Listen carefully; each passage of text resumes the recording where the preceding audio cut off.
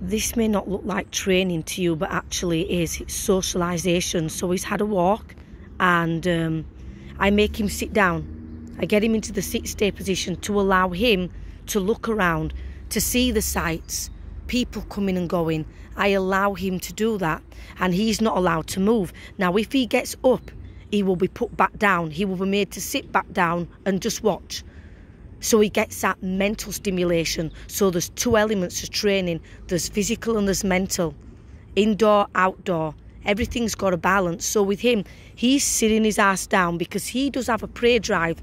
And if he locks on to something or he stands up and starts staring, he'll be corrected. You know how I issue a correction? I issue with a click and a touch. That's all I do. Or if I can't use my hands, I'll use my feet. My feet is a tool and I'll nudge him with my foot. You see how he turned around then?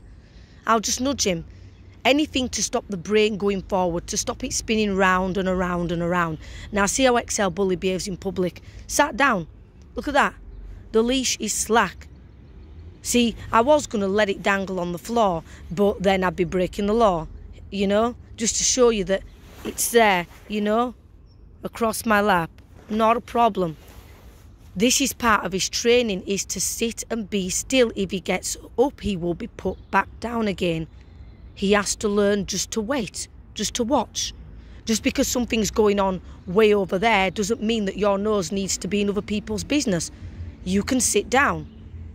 Mind your business.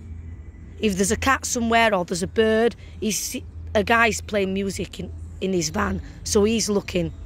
But if there's a bird on the ground, it's not your business to be in that bird's business. If there's another dog in the park walking by, because this is a memorial park. Look, it's a memorial park. If there's another dog that walks by, it's not your business to be in their business or their owner's business, anybody's business. Your business is with me. But look how he moves his head. He's watching, he's taking in his surroundings.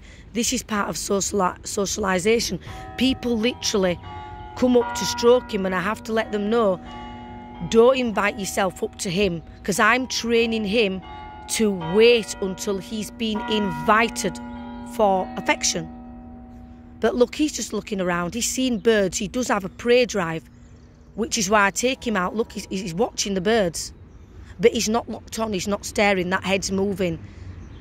So if he was staring, because I've got one hand holding the leash and the other holding the phone, I'd simply use my foot to nudge him, to correct him, to break him out of what he's doing. He's looking up at a bird. There we go, there's more birds. That's where his head's going, where the birds are going. But look, in all this time I've been filming, he hasn't once got up. But that's all part of his training. Good boy.